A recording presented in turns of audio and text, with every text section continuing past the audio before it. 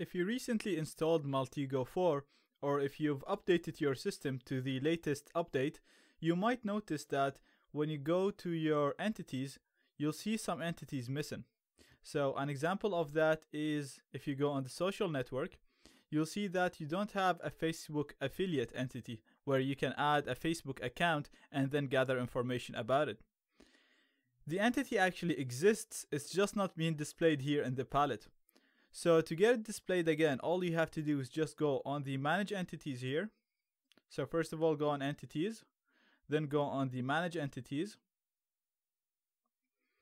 And you'll see all the available entities that you can add. And if you notice right here, you can see that we have the Facebook entity right there.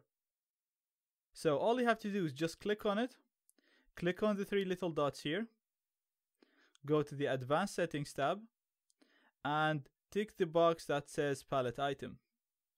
Click OK, and close this, and you'll see it being displayed here.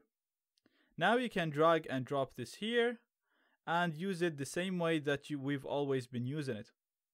You can do the same with any entity that you notice missing. All you have to do is just go to Entities, Manage Entities, click on the three little dots, and add it to the palette.